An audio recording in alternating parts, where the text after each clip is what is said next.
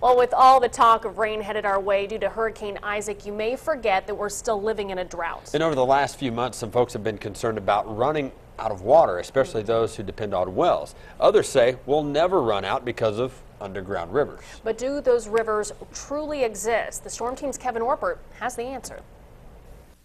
Many years ago, before the last glacier, this area was a terrain of high peaks and deep valleys.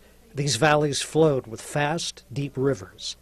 Then, as the glacier moved across the region, gravel, sand, and silt filled these deep valleys, but water continued to flow through the gravel. As the glacier eventually retreated, these peaks and valleys were covered, but remained underground beneath the land we see today.